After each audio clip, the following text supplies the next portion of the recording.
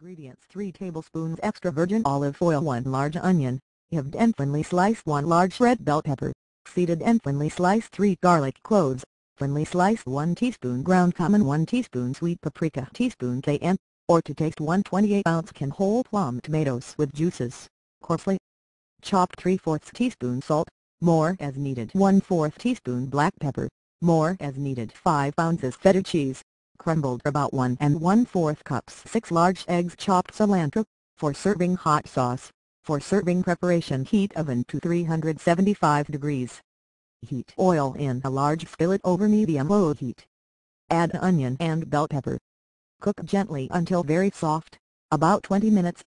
Add garlic and cook until tender, 1 to 2 minutes. Stir in cumin, paprika and cayenne, and cook 1 minute. Pour in tomatoes and season with 3/4 teaspoon salt and 1/4 teaspoon pepper.